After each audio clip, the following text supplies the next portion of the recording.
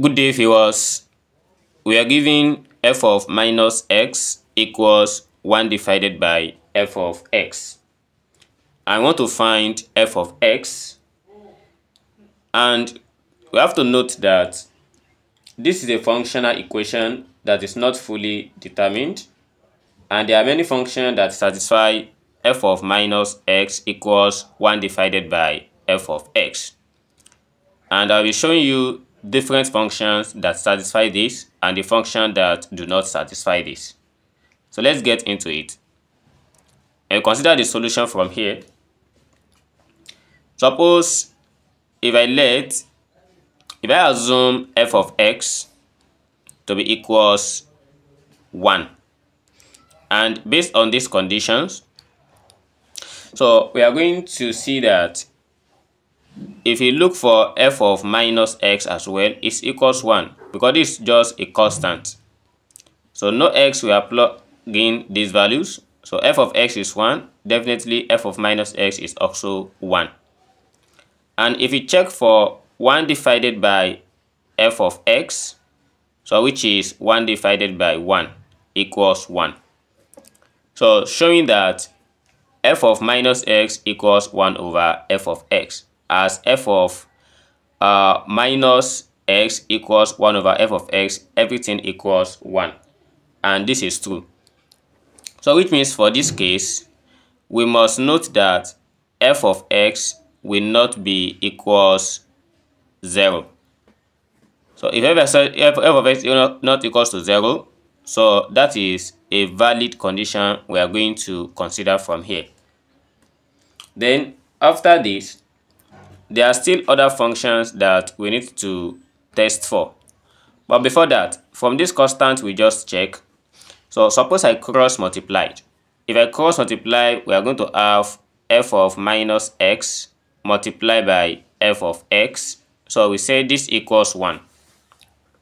So in a general form of this, we are going to see that if I let f of x to be equals c, a constant, then we are going to obtain f of 1 over f of x, which is 1 divided by c. And if we come back here, we are going to also see that f of minus x is also c, which is a constant as well. So multiply this together. So we are going to have f of minus x multiplied by f of x, which is equals 1. F of minus x is c multiplied by c equals 1. So therefore, we have c squared equals 1. And by c squared equals to 1, then c equals plus or minus 1. So if c equals plus or minus 1, then so we have c equals plus or minus 1. So therefore, our f of x will be equals 1, and f of minus x, so f of x will also be equals minus 1. So let's consider this first. Though this is a constant solutions, so we still have some other solutions as well. And before that, so I want to be showing you different families of solutions that we are going to be getting from here. So let's start with the exponential functions. So for the first one, if you consider the exponential functions,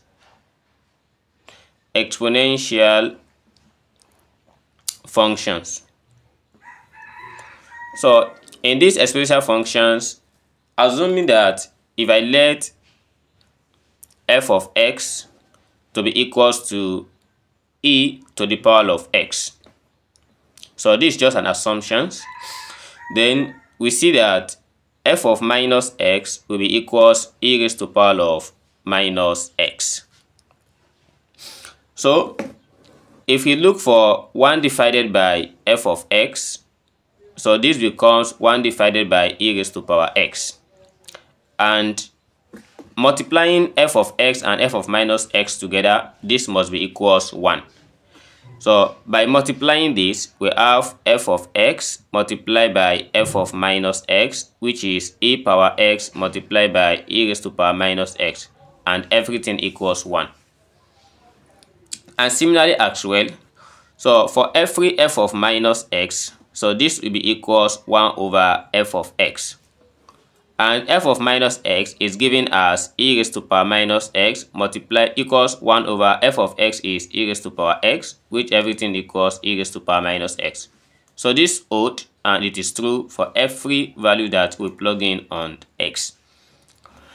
And another forms of exponent is if you have f of x, suppose I have it as a raised to power of x, provided that the a here is greater than 0. So a must not be equals to 0, so that's only when this is true. As if you have f of minus x, so this will be equals a raised to power minus x. So multiplying this together, we are going to see that f of minus x will be equals a raised to power minus x equals 1 divided by a raised to power x. And 1 over a raised to power x is the same thing as a raised to power minus x. So this is also true. So this true for every form of exponent function. So in the case of where we have our f of x to be equals e raised to power of, let's say, x squared plus x. So it's also true for when we have e raised to power of sine x. It's true for when we have e raised to power of cos x, and any form of exponent that we might have. So let's test for another families of the functions. Let's say we want to test for the odd functions. So for the odd functions,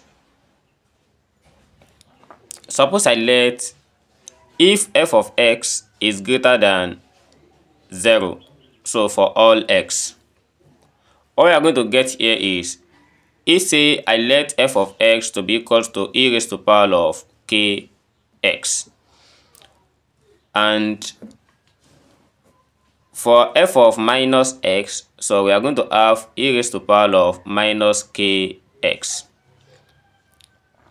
And again, if we have 1 divided by f of x, so this equals e raised to power of minus k of x.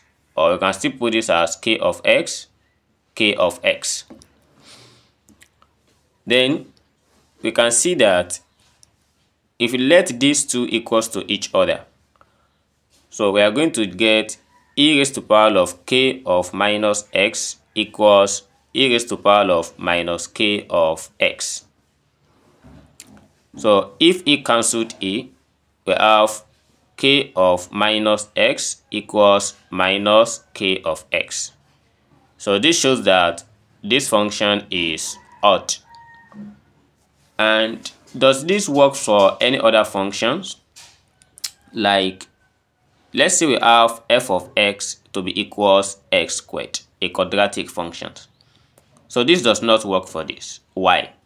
So because if we have f of minus x, so this equals,